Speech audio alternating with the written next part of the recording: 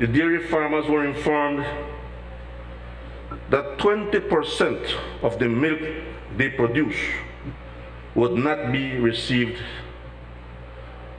by the processor.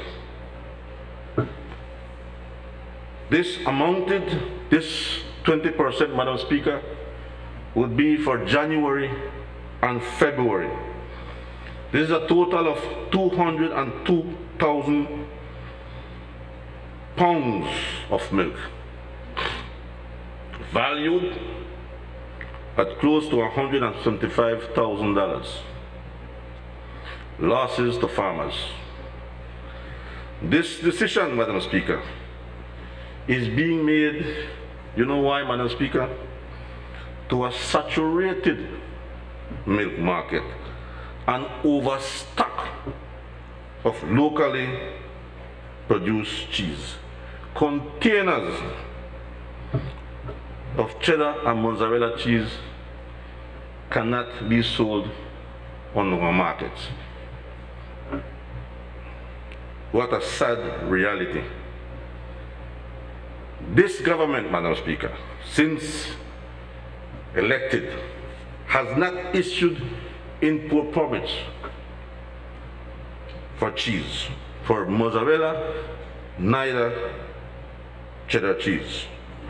And we will not issue any permits until our farmers have able to market their cheese entirely. The sad truth, Madam Speaker, and member for Albert Division, the market is saturated with imported milk. Lala being one of the biggest importers.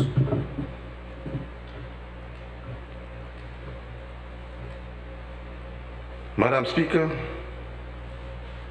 a company who claims they have exclusivity to import Lala milk has saturated the market.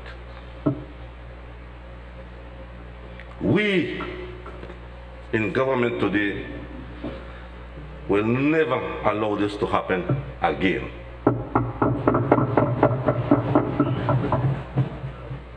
And the even saddest truth, Madam Speaker, is that at times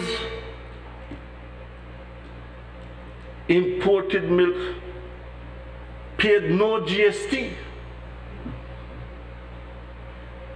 But the GST department, yes, went to the dairy producers and was attempting to charge them GST for flavored milk, which is fresh milk with chocolate coloring and strawberry coloring.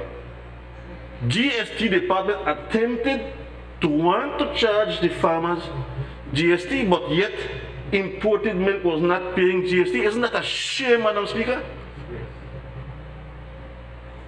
Further, today, which we will correct shortly, farmers are paying GST on bottling equipment for their bottling materials for milk.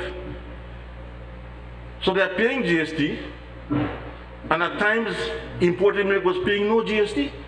That is a shame and disgrace. And that, Madam Speaker, will be corrected by this government very shortly.